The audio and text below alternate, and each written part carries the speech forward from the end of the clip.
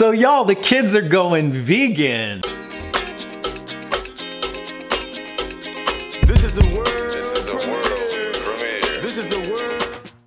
So welcome to another food for thought, y'all. So I'm super excited. So I'm gonna get to like the big news in just a minute, but I wanna update you guys obviously on what's going on. So Kearney Vegan was here for about a week and we got a lot of work done in the house. I don't know if you can see kind of around me, if you can look, you can see that the floor, this floor didn't exist about a week ago. It was actually covered with some old like linoleum tiles, and we pulled those tiles up and the floor was really nasty and covered with glue, and spent a lot of time like getting that off, like peeling it off, scraping it off, and then finally went and got some industrial sanders and sanded the floor. And you know, it still looks, you know, it's pretty rough looking, but it looks good for me. It's good for me. It's a huge improvement in the space. I don't know.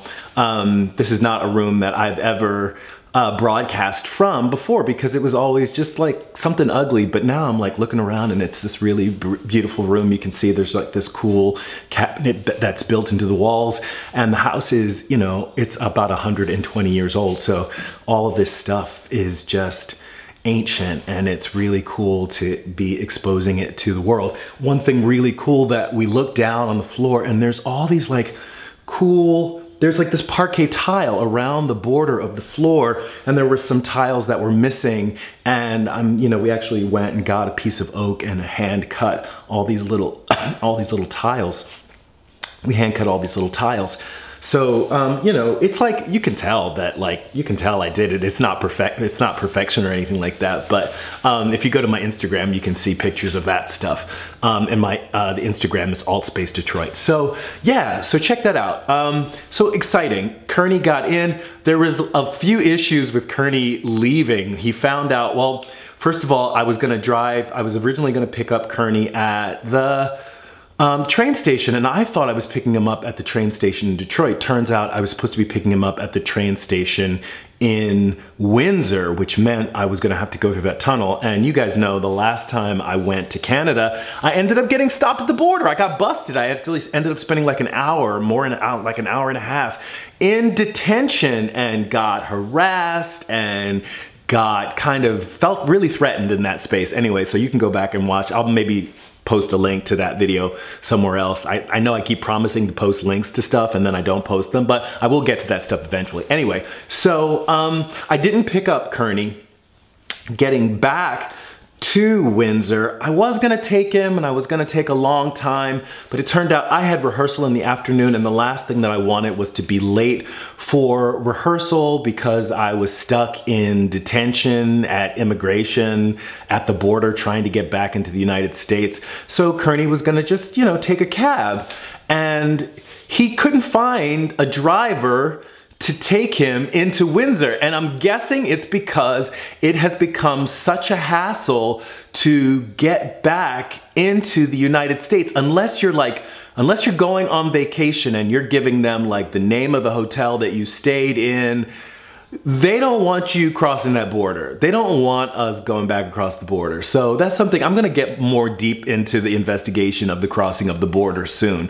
So Kearney almost missed his train. Turned out he called one of the cab companies. They came, they took him. He made it probably just in time. His train was at 9. The cab didn't get here until like 8:20. And fortunately, he didn't get held up trying to cross the border into Canada. So Kearney, it was great having you here. Thank you so much for all the time and energy that you put into these projects.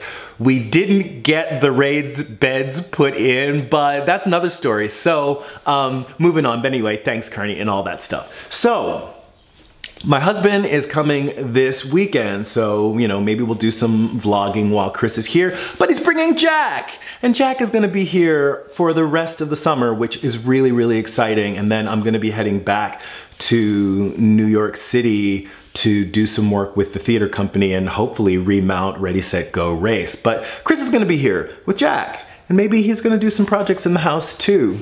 So we have a couple of folks coming into residency here at AltSpace, and you guys are going to meet them. They're actually some theater folks that I've been collaborating with for about a year now. I actually started collaborating with them around this time last year, and things have gone well. One of the collaborators is actually in this production of Hamlet that I'm doing with Shakespeare in Detroit. He's going to be playing Horatio. I'm playing the dead Hamlet. I'll include some information on that in the description box below.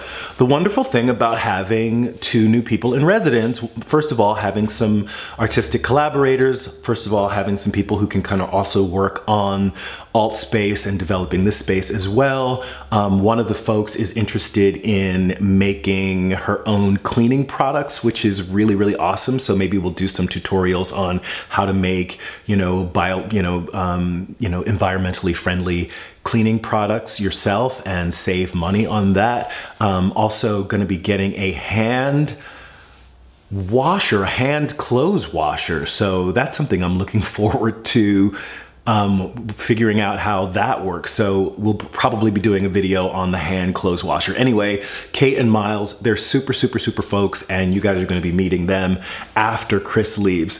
Other wonderful thing about that is that they're going to be going vegan. So I think they're both at this point vegetarian. I don't think that they consume animal flesh, but I do believe that dairy products, Kate was saying that butter is something that's a really big part of her life. But for the time that they're in residence, they're going to be going vegan, which brings me to the last part of this video. So you guys know we had the group of 10 students and 2 instructors, well, actually an instructor and a graduate assistant, who were here at AltSpace from the 5th of June, really the 4th of June, through like the 18th of June, right? So just a couple of weeks ago, they were here.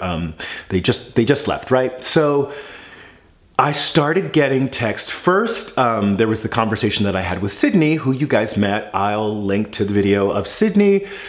Sydney was, really considering going vegan. And of course, then there was Alana, who was guesting on the broadcast. She actually sat next to me and talked to you guys, had a great conversation with Kearney about veganism.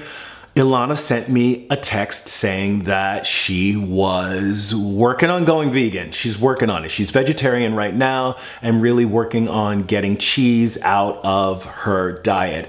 She explained, as I mentioned in a previous video, that she is French and culturally cheese is a big part of French culture. I really want to talk to Maureen about this, a privileged vegan, because Maureen is also French, and I wonder if she might have something to say about French culture and cheese, and how if she also had some difficulty going vegan because of the fact that cheese is such a huge part of the French meal.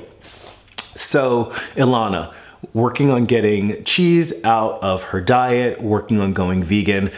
I get another text from another student saying, I am really I'm still trying this vegan thing, and wanted to know what one of the alternative products, it was actually the Beyond Meat product that was really, really popular when the kids were here. We did a barbecue and they were grilling those instead of, regular, animal flesh burgers, and they really enjoyed them. So I was really excited. So that was 3 of the youth who were here, strongly leaning now towards veganism. We might get 3 new vegans out of it. And I think out of 10 students, to have 3 of them thinking about converting to veganism, I think that's a pretty good record, if you ask me. Not to toot my own horn, but I think it's a really, really cool, which gets me excited about the project, the AltSpace project in general, having it be a vegan space, even though there's a risk of, losing opportunities because groups may not want to come because they would have to go vegan. I have not had a case so far where a group did not want to come because they would have to be vegan for the time that they were here. And now I'm seeing that people are actually thinking about converting to veganism because of their contact with the space. There's obviously Joanne, who's my neighbor, who was thinking about going vegan, and now that is becoming part of her life because she's able to associate with the space. Joanne actually came to my door, knocked on my door, because apparently there is a vegan makeup pop-up happening. We got to go over there. I'm going to be taking you over there. Ethan, of course, the original converted one from the series Convertible, has been vegan now for almost a year since starting working with the project and continues to be vegan. So I'm pretty proud of the track record that Altspace has so far. You know, it's maybe one at a time, maybe it's not at the rate that people would like to see, but I think definitely having a space that is centered around the principles of veganism and the principles of sustainability have gotten into people's minds that this might be something that they want to give some serious thought to. That was so much, but that's it for this video. Like it if you like it, share, comment, subscribe. This is Reg signing off. Love yourself. Peace. And I love myself.